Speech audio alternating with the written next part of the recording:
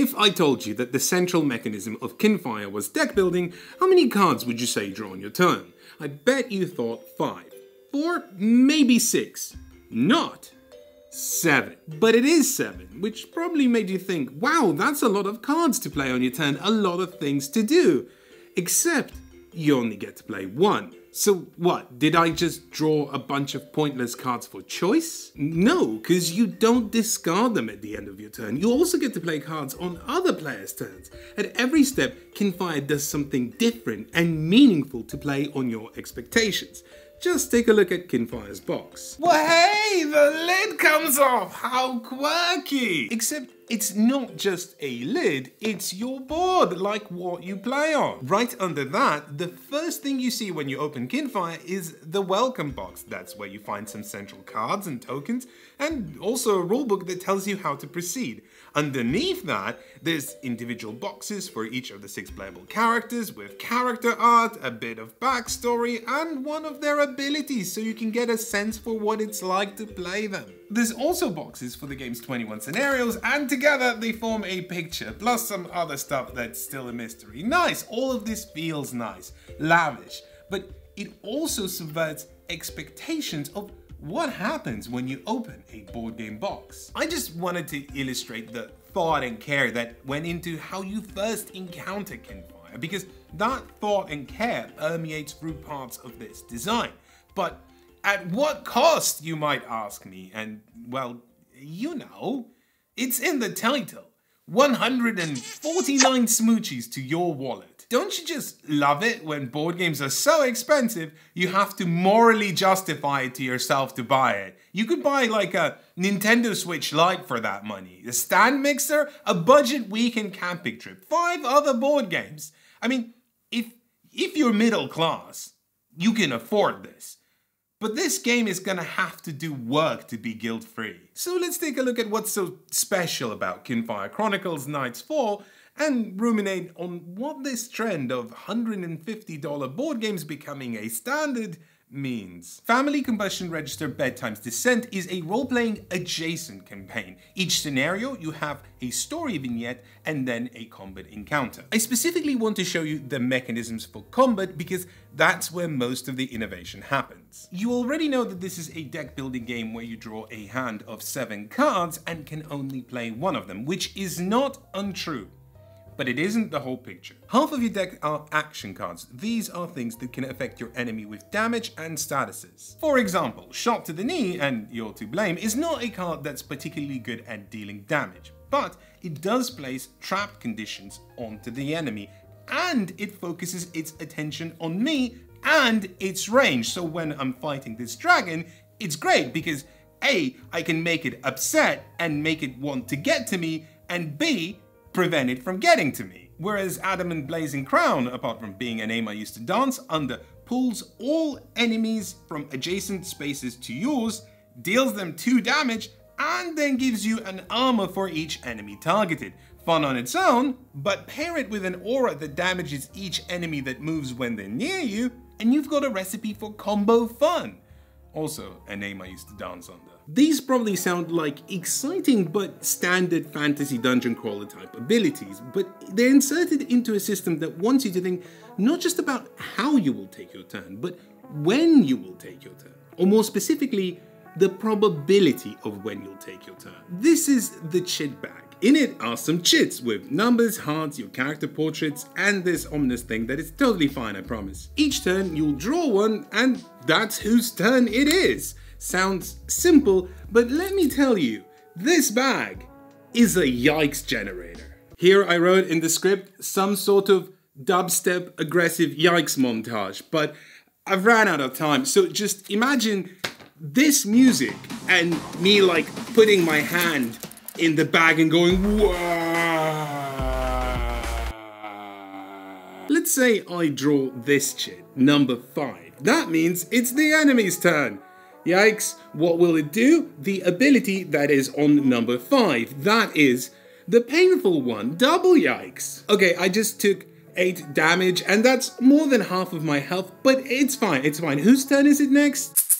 Basically, if the enemy attacks me again with any of these chits or any of these chits, I will die, and that is an instant loss. And since about half of the chips in this bag activate the enemy, it's not looking good for our heroes. You have some leeway here. If you've done well in the story portion, you'll get doled out some fate tokens. Spend one and you can literally manipulate fate by pulling 4 chits from the bag and choosing which of them activates. But not only is it gone, you also have to put the spend token into the void box, not to be opened until presumably some pivotal point in the campaign. There's also cards that let you futz with the Yikes bag, but mostly it's just brutal luck, which strangely works really well. Think about it, there's just not much you can do to manipulate this bag, so you always have to play like every turn could be your last. You have to push, optimize, squeeze every ounce of milk from the one and only card you get to play. It's a really milky game. When I wrote that, I was like, oh yeah, milk sounds tough, right? 'Cause it's milk? I don't think I know what I'm doing here. Comment if you like milk. But what about the variants? Isn't this just too random? Well, if you're asking that question, you're kinda missing the point. Sure, there's 29 chits in this bag, the variance is high, but you're probably gonna go through most of them, if not all, and things tend to sort of level out. In one scenario, we had a fight that felt pretty easy because we just kept drawing chits with our faces on it. We kept hitting the enemy, things were going great, and then we got cocky and later realized that it's mostly just the enemy chits left in the bag. Yikes. And so we come to the other half of your deck, the boost cards. Unlike action cards, you cannot play these on your turn. Instead, they are things you can do on your friends' turns or enemies' turns, or sometimes even in between. Boost cards are essentially assists, providing extra defense, damage, movement, or even card draws. They feel small and inconsequential, but in the context of this system that constantly asks you to maximize your turn, I found myself asking my friends if they had cards that could help me, and also offering boosts to support them on their turn. Kinfire wants you to play like a tight-knit group that encourages and supports each other. Remember that card combo that pulled all enemies towards me and gave me armor and damaged every enemy I moved? Well, right here I would only be able to pull 2 enemies, but if someone boosted my movement, I could literally get all 4. And that doesn't feel so inconsequential anymore. One last thing I find very nifty about this system, I mentioned that you don't draw cards back at the end of your turn. You instead only redraw once you spent your last action card, which again feels minor but has a huge list of consequences. First of all, you discard whatever boosts you had left, which is big because maybe you wanted to hold on to these for when it's not your turn. You also get to flip your Lantern card, which is a very powerful ability unique to each character. You also discard any conditions you're holding in your hand, which could be great if you're holding a grip of Fire Ouch, and less great if you're holding Stinky Man. What's wrong with getting rid of Stinky Man? I mean, like, PU, get that card out of here, am I right? Well, actually, whilst this is a negative condition, it specifically penalizes you for when you discard it like that, but not when a boost helps you discard it or any other method. So it's getting very complicated already. It could also be bad if your hand is filled with armor cards and their cumulative protective abilities. Discarding your hand could be great and or awful, which is all the more interesting that the game gives you tools to manage that. Boost cards with draw abilities give your friends choice whether they want to draw or discard. And again, that's something you enabled on their turn, opening up a richness of tactical possibilities.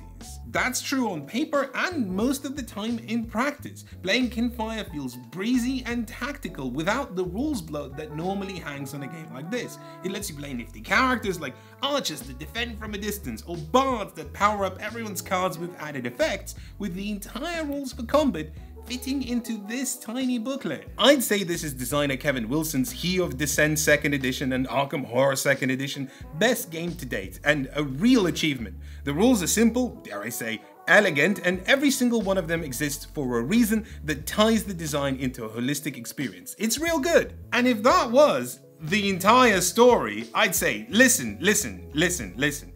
I know it's expensive.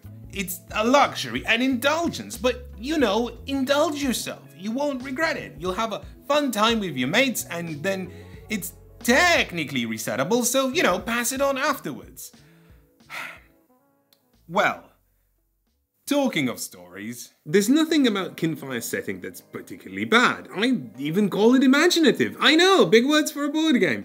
But there's also a distinct sense of incompleteness. I mentioned that on the back of your character folio, there's a blurb of a background. I love board games that give me more than the standard cookie-cutter archetype. That blurb got me excited that I'm gonna play someone with an actual personality, backstory, something that sets it apart from the flood of fantasy guff.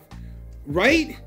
Well, I don't know. You tell me where to draw the line. Technically, all the things I mentioned just now are here, in the game, but just at the bare minimal amount. Through the course of these scenarios, I did learn more about Valora Helmsman, my upper-class archer defender, and she does have 1 or 2 notes more to her character than upper-class archer defender. But I didn't learn anything that made me relate to her, or trick me into suspending my disbelief that she's anything more than a composition of cards and a health dial, which is more than most board games. But when I compare it to equally expensive games like Descent 3rd Edition or Artisans of Splendid Vale, which both have their own issues, Valora doesn't hold a candle to characters like Harinia or Varix, whose personality I fondly remember to this very day. Same goes for Dinlux, Kinfire's only large urban settlement. The entirety of the world has been subsumed by a supernatural darkness called the Starless Night. It transforms everything it touches into gunky bad things. Thus, the residents of Dinlux, which is magically protected by Kinfire, have all declared, "I ain't touching that." Which is where you come in. You have Kinfire lanterns making you members of a guild of mercenaries with permanent danger jobs.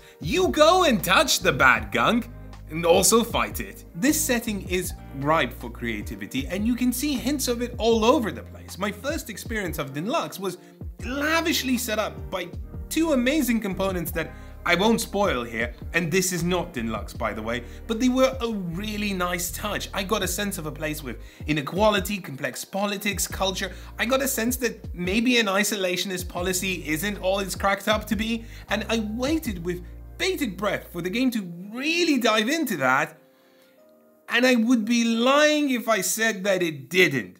But again, it was minimal. More and more, I got a sense of talented people with cool ideas building something unique and special. Like a lavish stage was set for a night of the most fantabulous theater with a stellar cast, and then you watch it and it's competent, but by the numbers.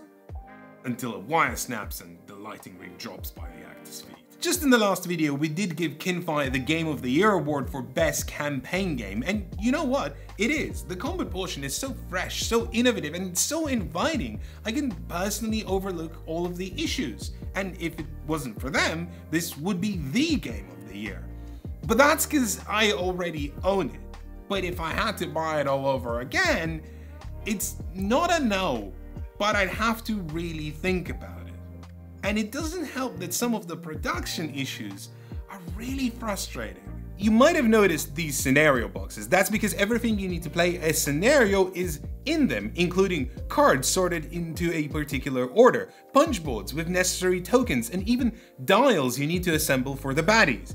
2/3 of those card packs didn't hold the cards in properly, so when we opened them, they were already all over the place, which is annoying because you're not supposed to look at the front of them before instructed. The dials are so loose, they are borderline unusable. It's frustrating to punch out coin and fate and Kinfire tokens for every scenario. I would have been much happier doing it once rather than 21 times. And the rulebook, I get what they were trying to do. The rulebook is split into 4 parts, one found in the welcome box, the other 3 doled out piecemeal in scenarios 1, 2, and 3. This is because you're meant to learn as you play, which is really cool if you like to read rules as a group activity, and much less so if you want to facilitate a night of cool games and teach this svelte rule set yourself like a good host would. The layout is also tailored to that learn as you play experience, but there's no rules reference to look things up afterwards, which you will need to do a lot because once again these were written for learning in the shortest amount of time possible. A lot of rules interactions are just not made evident, and you'll need to BGG it and FAQ it all the time. I feel like Kinfire was rushed, and I get it, it's a first time design for a new studio, but just looking at our team roster on their website, the CEO was an executive producer on Netflix's Arcane, they had Felicia Day as an advisor, the designer has more experience than most in this genre, the artists are clearly fantastic, and also they have a bunch of execs and venture capitalists thrown in for good measure too. This isn't a team that lacks in experience. So when I say it was rushed, what I mean is that it's never been clear to me that a bunch of talented people were brewing something really cool and they almost got there, but they had a tall order. They were trying to change how a board game is made, how we perceive what a board game is. This needed just a bit more feedback, a bit more time, a bit more development, and a bit more story nuance. The one thing Kinfire doesn't lack is ambition.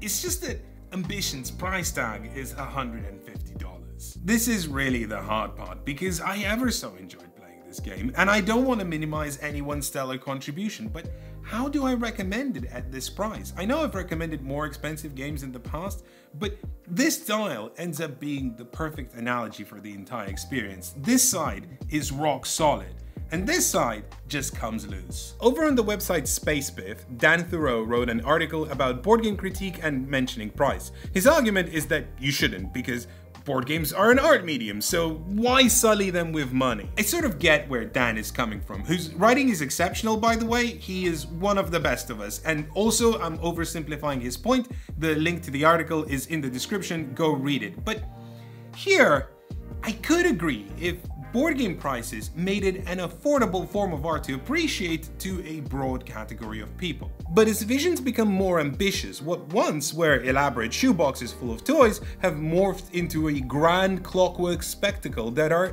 ever so pricey to manufacture and ship. More and more, the standard price of board game has become $150, and that's after Simon has pushed it to $100 a decade ago, and that's just not affordable to most people. I'd unreservedly recommend this game if more time was spent on thinking how people would interact with the learning elements, or how its world or characters were developed. I'd say it's a ridiculous price, but this thing's 1 in a million. Enjoy it with your friends, it's gonna be really fun. Now, I can promise you about 3/4 of that. Whether that's enough for you, you decide that on your own.